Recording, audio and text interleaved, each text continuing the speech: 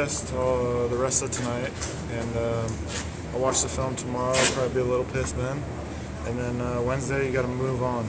You got to get over it, and we got to move on to Dallas. But you got to look at things that you can do better and correct them. Then you got to move on. In this kind of situation, what do you guys play?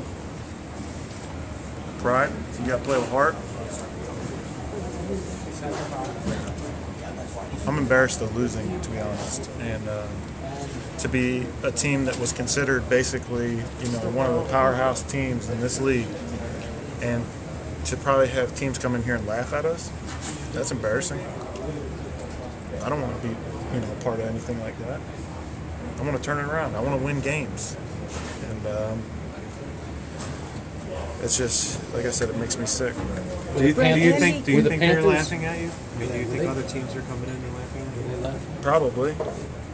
I would be. Look at how we're playing. I mean, we're a talented football team, and we play like that week in and week out.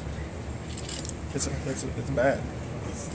Have you ever been through anything like this at any level in your entire life? No. I mean, in high school we had one horrible season, but I mean, we didn't have the talent. I mean, here we've got the talent. We've got the players. We just got to play. Brent, Andy continues to say he takes full responsibility. As players, how do you react to that? Well, listen, I'll always say this. I got the utmost respect for Andy. I think Andy's one of the greatest coaches around.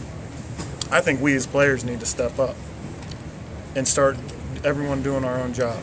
And I feel bad for Andy because he's in a horrible situation, and in a town that is critical, and rightly so. If I was the fans, I would be mad too. But I don't see Andy as the problem there. I see it as us. We're in positions to make plays and do things right, and we're just not doing them.